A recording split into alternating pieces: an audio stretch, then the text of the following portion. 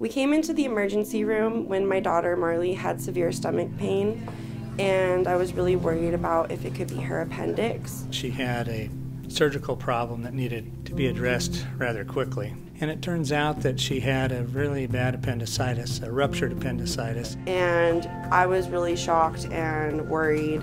I knew I had to trust the doctor and the staff to take care of my daughter. She had to have her appendix out. There was no other option. We were able to get the appendix fully out, drain the abscess, and leave a drain in place. The challenge of coordinating the team, of making the diagnosis, and then ultimately physically making a difference in that person's outcome is the most attractive thing to me about being a general surgeon. I was really grateful when she came out. They really cared about my daughter. They saved my life.